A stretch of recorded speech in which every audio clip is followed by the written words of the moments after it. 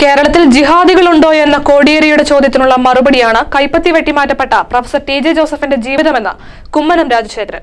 ജനരക്ഷാ യാത്രയുടെ ഭാഗമായി മൂവാറ്റുപുഴയിലെ വീട്ടിലെത്തി പ്രൊഫസറെ സന്ദർശിച്ച ശേഷം മാധ്യമങ്ങളോട് സംസാരിക്കുകയായിരുന്നു കുമ്മനം.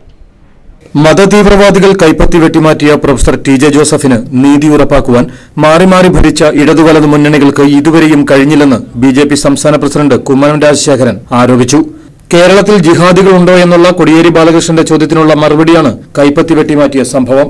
അതിനെ അനുകൂലിച്ച് ഫേസ്ബുക്കിൽ പോസ്റ്റിട്ടയാളാണ് വൈക്കത്തെ അഖിലയെ മതം മാറ്റി വിവാഹം കഴിച്ചതെന്നും അദ്ദേഹം പറഞ്ഞു.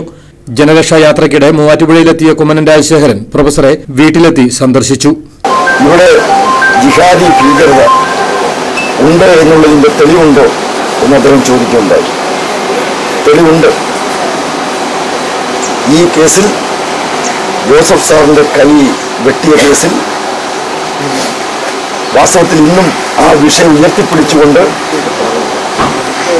ആ അക്രമത്തെ ഇന്നും ന്യായീകരിച്ചുകൊണ്ട് ആ ഭീകരവാദം ഉയർത്തിപ്പിടിക്കുന്നവർ വൈക്കത്ത് അഖില കേസിലുമുണ്ട്.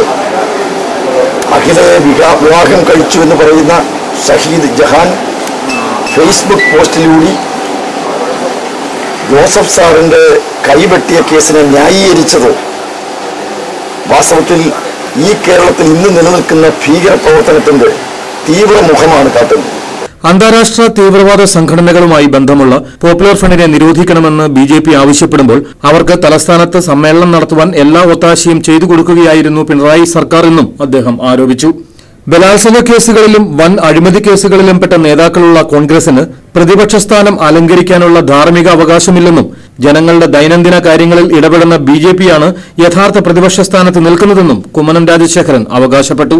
Professor TJ. ജോസഫിന് അർഹതപ്പെട്ട ചികിത്സാ സഹായം ഇതുവരെ നൽകാത്ത സർക്കാർ നടപടി ക്രൂരമാണെന്നും ഇരയ്ക്കൊപ്പമല്ല വേട്ടക്കാർക്കൊപ്പമാണ് LDF എന്നതിന്റെ തെളിവാണിതെന്നും സംസ്ഥാന പ്രസിഡന്റിനോടൊപ്പമുണ്ടായിരുന്ന ബി.ജെ.പി. ദേശീയ സെക്രട്ടറി ഡോക്ടർ അനിൽ ജെയിൻ പറഞ്ഞു.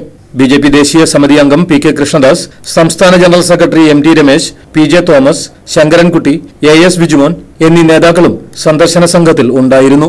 KCV news Muvattupuzha.